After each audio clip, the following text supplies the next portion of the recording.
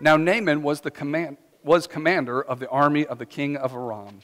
He was a great man in the sight of his master and highly regarded, because through him the Lord had given victory to Aram. He was a valiant soldier, but he had leprosy. Now bands from Aram had gone out and had taken captive a young girl from Israel, and she served Naaman's wife. She said to her mistress, "If only my master would see the prophet who is in Samaria, he would cure him of his leprosy." Naaman went to his master and told him what the girl from Israel had said. "By all means go," the king of Aram replied. "I will send a letter to the king of Israel." So Naaman left, taking with him 10 talents of silver, 6,000 shekels of gold, and 10 sets of clothing. The letter that he took to the king of Israel read, "With this letter I am sending my servant Naaman to you, so that you may cure him of his leprosy." As soon as the king of Israel read the letter, he tore his robes and said, "Am I God? Can I kill and bring back to life? Why does this fellow send someone to me to be cured of his leprosy? See how he's trying to pick a quarrel with me?" When Elisha, the man of God, heard that the king of Israel had torn his robes, he sent him this message: "Why have you torn your robes? Have the man come to me, and he will know that there is a prophet in Israel." So Naaman went with his horses and chariots and stopped at the door of Elisha's house. Elijah sent a messenger to say to him, "Go, wash yourself 7 times in the Jordan, and your flesh will be restored, and you will be cleansed." But Naaman went away angry and said, "I thought that he would surely come out to me and stand and call on the name of the Lord his God, wave his hand over the spot and cure me of my leprosy. Are not Abana and Pharpar, the rivers of Damascus, better than any of the waters of Israel? Couldn't I wash in them and be cleansed?" So he turned and went off in a rage. Naaman's servants went to him and said, "My father, if the prophet had told you to do some great thing, would you not have done it? How much more then when he tells you, 'Wash and be cleansed'?" So he went down and dipped himself in the Jordan 7 times, as the man of God had told him, and his flesh was restored and became clean like that of a young boy. This is the word of God for us this morning. Well, we are beginning a new series. It is a new year, and I think time to get moving, and sometimes a new direction for each and every one of us. I kind of take time to think about that new direction God has in a new year, and the focus we're going to take this year is on this idea of trust the process. How many of you have heard that phrase before? Have any of you heard trust the process? It's kind of popular right now, and actually it started through sports. At least that's where I first heard about it. I don't know if you know this about me, but I really like sports. And Helen always comments, I can watch any sport even if I don't like it, and that's true. If it's sports, I can watch it, and I enjoy doing that. I prefer watching things I enjoy. Like this last week, I watched a lot of Iowa basketball, and that was good to watch our men and women both beat Maryland this past week. But if college basketball is not on, I will watch the NBA some. I prefer NBA playoffs, but I'll even take games right now if nothing else is on. But it's through the NBA that phrase, trust the process, I believe, got its kind of forming and became popular today. It was years ago that the Philadelphia 76ers, so that's the professional team in Philadelphia, they were not very good. They did not win a lot of ball games, but they also just didn't know where they were going. They didn't have great direction. They'd been through many different coaches over several years and trying to find that. And so years ago, 5 or 6 years ago, I think it was, they got a new general manager and a new coach. And the two of them started to use this phrase, trust the process. Trust the process. And they would say that often in their press conferences, and they'd say that to their team. And the process that they were going through was that they had decided instead of being a not very good team, they were going to be a terrible team. That was their plan. We're going to be terrible, just the worst in the league for a few years, which means we're going to get the best draft picks.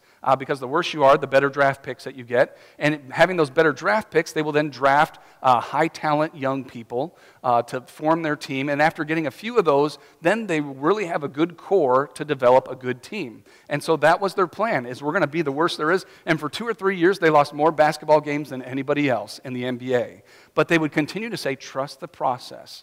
And that was a reminder to them that this losing was with purpose, right? There was meaning in this loss. We're going to give up some short-term wins for a long-term victory. That was the point of trusting the process. Give up those short-term wins because in the long term, we're going to win that victory and become a better team all around because of this losing. And after several years of doing that, they did turn things around. Last 2 years, they've been pretty good. Last year, the 76ers were one of the teams that people thought might be able to get to the championship game in the NBA. They didn't, but they were still in the playoffs and doing okay, which was a lot better than they had been the years before that. This year, I would say, again, they're in the mix of things. And so trusting the process helped them through that time of losing to get to where they wanted to be, to have the winning seasons now that they have. And so when we think about trusting the process, it's just knowing where you're going. That's what it's all about. And that's what I want us to be thinking about in this new year, is trusting the process that we have and knowing where it is that God is calling us. And so in the beginning of the year, we like to kind of just remind ourselves of where God is calling us to go. And so we do have a mission, and we have a process that we use here at Christ Church. Our mission is to make disciples of Jesus Christ for the transformation of the world. That's what we really want to do. That's our big victory, is to make more disciples for Jesus Christ, and that will transform the world. And as I thought about that mission and our denomination and kind of the conflict and the divide that's going on within our denomination, I was reminded that our mission is not to make more Methodists, right? That's not our mission. That has not been our focus. That's not ever been my focus, to make more Methodists. It's to make more disciples of Jesus Christ for the transformation of the world. And so even if there is this divide or split coming, we're not going to lose focus on Jesus and making disciples of Him. It won't be fun or enjoyable to go through that, but I know that our focus will remain the same as Christ Church, that we'll be continuing to make disciples for Jesus Christ so that we can transform the world.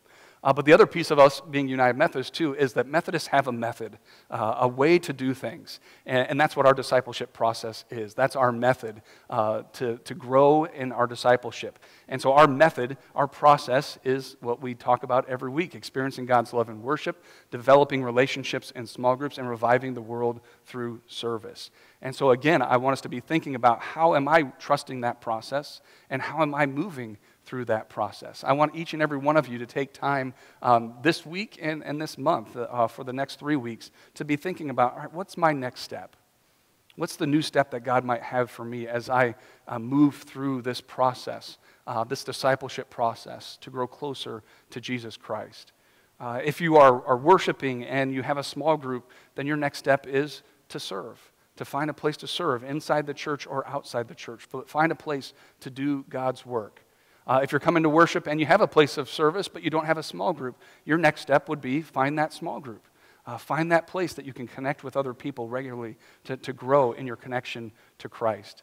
If you don't do any of them, then probably you're here, so connecting in worship is a good place to start. Maybe that's your step, is just to engage worship more regularly or more often, and that could be the next step. I don't know what it is for each and every one of you. It's different for all of us, but I believe that each of us have a place in that process. And if we trust it and if we work the process, God will lead us to where He wants us to go and help us to make disciples and help us to transform the world. And so start thinking today about, what is that new step? What's that next step that God wants me to do in the process? And as I thought about trusting the process, I thought about this scripture passage from 2 Kings. I was remembering the man Naaman. And the passage starts out talking very highly of Naaman. It said he was a great man, he was a great commander, he was a great warrior in the army. And the king of Aram really looked up to Naaman. He was a good guy, and yet it said he had leprosy. Which is just, he had a skin disease. We don't know exactly what it would have been, but it was something that they thought probably was contagious, probably would have pushed him away from community and from connecting with other people. And so it was a large difficulty in his life, even though it's not talked about too much on the difficulties, but he had leprosy, and so that was something that troubled him. And then it said that they had taken captive of some people from Israel, and one was a young girl that then became the slave, the servant of Naaman's wife. And when she saw that Naaman had leprosy, the servant girl said to her master, hey, you should send your husband to the prophet in Israel, the prophet in Samaria, and he'll be able to cure him of his leprosy. And as I saw that suggestion, that offer of a cure to Naaman, at first I was interested in that, because my first thought is, why would someone who's a slave tell their master how to get healed? Wouldn't a lot of us want to keep that information to ourselves? If someone has captured us, enslaved us, we become their servant. And wouldn't we want to kind of keep some good information from our master? But it did say it was a young girl. And so I thought, that's probably a responsible young girl. A young, innocent girl wants to care for even her captor. And she wants to offer what she can to help him and for him to find healing in his life. And so she offers that healing to him. But the other interesting part of this, as I looked at it a little bit too, is that there is no evidence in the Scripture of Elisha, that's the prophet in Israel or Samaria, there's no evidence in the Scripture of him healing anyone of leprosy. And yet she says, hey, he can heal you of leprosy. So my thought is either she's heard of that or she assumes he's going to do it, but we don't have that in the Scriptures. And so I wonder where she got that idea from. And maybe she did hear of him doing that. All we have is that he did some other miracles. Elisha, at one point, there was an axe head that sunk in some water, and he made it float to the top so that they could retrieve it. There were several times that they kind of had like poisonous water, and he helped to heal that. There was a time he took a cup, and he caused it to endlessly flow oil out of that cup until other things were filled up, and they had enough of the oil. There was even a time a boy died, and Elijah called him back to life. And so we have evidence, all these other miracles, but not one of healing leprosy. And so either she has heard of some healings of leprosy, or my other thought is this young girl thought, well, he can do miracles. If he can do those things, he can heal leprosy. And so I'll just say, hey, you need to go there. That's where the cure is. That prophet in Israel, he'll be able to help you. That's the cure. And I was thinking, too, with the Philadelphia 76ers and they're trusting the process, when that cured that basketball program, other people started to grab onto it. Other sports even, and other places just in regular life, business and things, you'll hear that phrase, trust the process, trust the process. All because it worked for the 76ers, others want to grab a hold of it now and use it for themselves. Just trust the process and do the process, and it'll turn out good. And honestly, I think, yeah, we'll grab a hold of it too, won't we?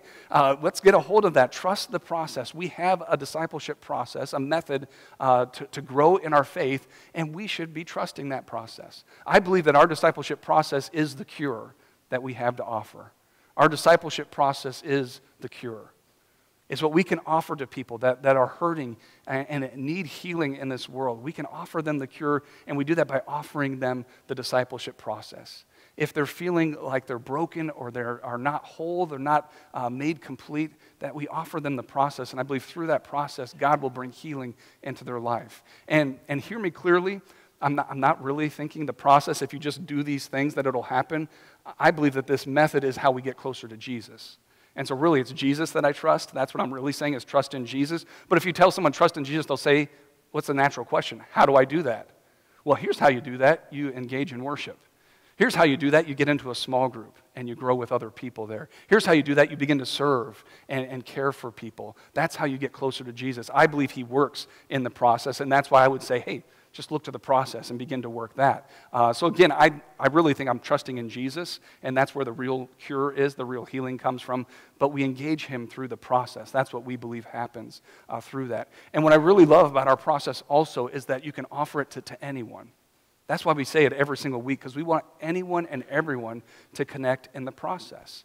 If you are just a brand new Christian, look to the process. That will tell you what next step you need to take in your life. If you've been a Christian all your life, trust the process. Look at that. It will tell you what your next step is in life. If you feel like you're closer to God than you've ever been in your life, look to the process. It'll help you to stay there, to keep on moving in that direction. If you feel like you've fallen away from God, look to the process. It'll help to draw you back in. I think all of us can connect and engage, because that's where Jesus meets us, is in those things that we offer through our discipleship process. It connects with us. It can bring healing and wholeness to us. And that's why we offer it to anyone and everyone, because I believe Jesus works through the discipleship process that we have and that we use. And this young girl, this servant from Israel, she sees the cure is in the prophet of Israel, and tells Naaman to go there, and he will be healed. And then we have this interesting piece of the passage where the kings of Israel and the king of Aram, misunderstand everything that's going on, but they try, And he says, okay, I'll send you down there and I'll write you a letter. This will be helpful. And I'll write you a letter to the king. I'll send a big gift with you. And the way he knows kings work, kings are in charge of everything under their control, right? And so the king of Israel obviously is in charge of the prophet of Israel because the king controls everything. So I'll send him a big gift. I'll send him a letter saying, hey, could you do this for me? And because of the gift, because he's the king and he's in charge, then it will happen. That's what the king of Aram's thinking. But does the king of Israel see it that way? No, he doesn't. He's like, why is he sending this person to me? And he's like, obviously he's trying to pick a fight with me because I can't heal people of leprosy. What's he thinking? And so he doesn't understand what is going on. Thankfully, Elisha hears about what's happening. He's like, hey, don't worry about it, king. I'll take care of it, okay? I'll let them know there is a prophet in Israel. So just send Naaman down to me. And so Naaman and his whole crew go down to Elisha's house. It says they come to his door, and Elisha doesn't even come to the door, right? He sends a messenger. It says, go tell him, just go wash himself 7 times in the Jordan River, and he will be healed. And Naaman is excited about that, right? Did you hear the scripture? It said he was angry, and at the end he left in a rage. He was ticked. He was not happy. And I just love that humanness that is there, because we've all probably been there in different kind of situations. My first thought was, this is a man who feels like he has a life-threatening disease, and he's gone to the hospital to see the doctor. And guess what? Doctor doesn't even take the time to stop and be with him. He just sends the intern to take care of him, right? Most of us would be upset about that, wouldn't we? I want to see the doctor. I came to see the expert for him to tell me what to do. Naaman's expectations was the expert. The prophet would come out, wave his hands over the spot. He said, say some magic words, call on his God, and then he would be cured. But that's not what happened. And so he went away angry because it didn't happen the way he wanted it to happen or he expected it to happen. And instead of just doing what was told, just following the process, he gets mad and frustrated about it. And I was thinking, how often do we do that? Can you think of times that you've done that, where you see something, and sometimes when something pretty simple is told to you, and you're like, well, that's just not going to work. I'm not going to do that, even when it's an expert that told you to do it. I remember years ago, I was in a group boot camp where we would work out, and I was getting in pretty good shape, but I still had my belly. And so I'm like, how do I get rid of this? And I asked the trainer how to do that. I think I've told you all this before, but he looked at me and said, James, abs are made in the kitchen, right? Not in the workout room. Abs are made in the kitchen. It's all about your diet, what you eat, and when you eat. And so he gave me this whole thing, told me what to eat, what foods not to eat, what time not to eat, gave me all these things. I think I even wrote some of it down, and guess how much of it I did? None of it. Because I'm like, what if I just do more crunches, right? If I just do more sit-ups, if I just work harder in my workouts, then obviously I'll get my 6-pack of abs. And I just had in my mind, that's the way you do it. It's not about I'm not changing my food. I'll just change these things. I'll work harder and it will happen. And guess what? It didn't work. It didn't happen the way I wanted it to. Probably would have happened the way he said, but I don't know. Naaman's doing the same thing. He's like, the expert has said, just go and do this simple thing. Go and wash in the Jordan. And he's like, no, I'm not doing that. That's not the way this is supposed to work. And then he even picks on the water in the Jordan. He's like, I can get cleaner water back home. These other rivers are clean. The Jordan was known as being kind of muddy and unclean. He's like, I can get, if it's river water that I need, I got better stuff back at home. And his servants call him out on it. And they're like, Naaman, if he had told you to do some complicated thing, wouldn't you have done that? If the prophet had come and said, all right, we need a camel's tooth, we need a flower from the top of the tallest mountain, and water from this distant lake, you would have gone on a quest to heal yourself, wouldn't you? And yeah, I would have done that. Then why not just go down to the Jordan and dip yourself 7 times? And so Naaman's like, all right, I'll give it a try. And he goes down, dips himself 7 times into the Jordan River, and he's healed. He's made clean. And so what I was thinking for us today is that as we enter this new year and we begin to think about maybe where God might be leading us or calling us, or we think about just growing as Christians, that I think a lot of times in our minds we think, well, I got to do something big then, don't I? To really grow in my faith, I got to memorize the Bible. I have to go to Africa. I have to give away everything. If I do those things, then I really will be growing as a Christian. And I want to tell you, you don't have to go on a great quest. All you got to do is trust the process. Look at the 3 steps that we encourage you to take. Find yourself in there and say, God, what's the next one? What's the next small step that I should take in this new year? And do that. If you do that, I believe that God will work. You don't have to do a great quest. If you want a great quest, you can come and ask me for one, and I might give you one, but most likely I'll just say, all right, where are you in the process? And what's the next step that you need to take? Let's just do that. And I believe God will work. And so in this new year, try that something new. Find that new step that God has for you. I'm going to take a new step this morning. I said in my Facebook video, if you saw that on Thursday, that I'm going to do something I've never done before while preaching. And so we'll see if this works or not. I may not ever do it again. But what I'm going to do is I'm going to quote an Iowa State coach.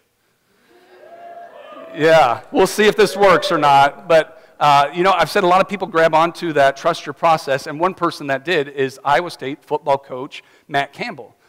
He grabbed onto that years ago, and it was 2 years ago that Iowa State had an amazing stretch in their season where they beat, I think it was like a top 5 Oklahoma team, and then they beat a top 5 TCU team the very next week.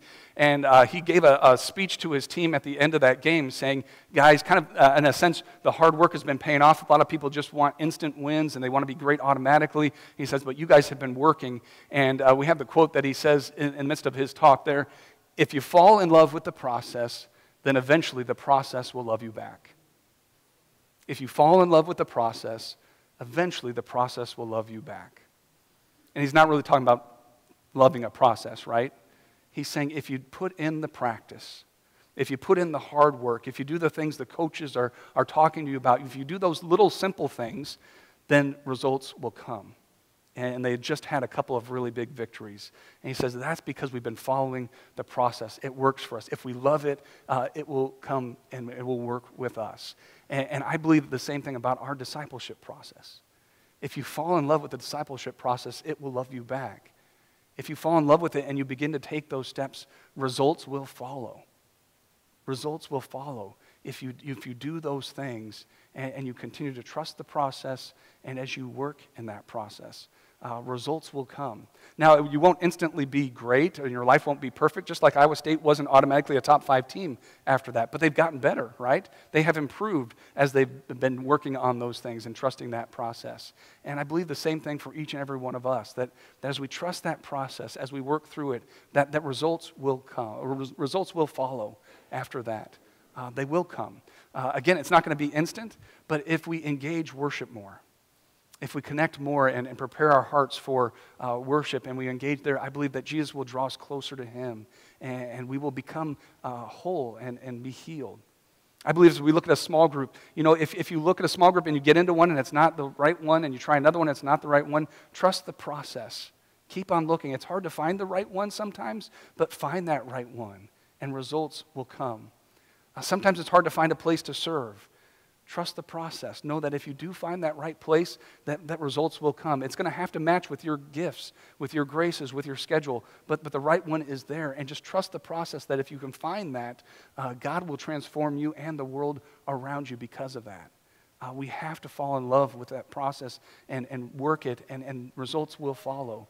It will come if we are willing to do that. And I don't just say that because I think it will happen. I say that because I've seen it. I've seen results of these things. I see people in worship that God begins to speak something, and I've seen God melt hearts, and I've seen God transform people as his Spirit just kind of takes over in their life. And through that engagement in worship, they've experienced God's love, and it begins to just kind of flow outside of them. I've seen people find the right small group, and so many of them, they say, how did I make it through life without this group before now? And they said, how did I do it? And how do other people do it without this support and encouragement from these people? My life is so different, and I'm so glad that I found them. I see that all the time. And in serving the world, I see new life in people serving and giving of themselves, but I also see new life in the people that they serve, those that they reach out to and care for and touch. I've seen the results. And so that's why I say to you, trust the process. If you take those new steps that God is calling you to, it doesn't have to be some big quest, just that simple step that he puts in front of you. Just take that one this year, and God will do work, because it's through that process. That's our method to get close to Jesus, and you will meet him there, and he will work in your life.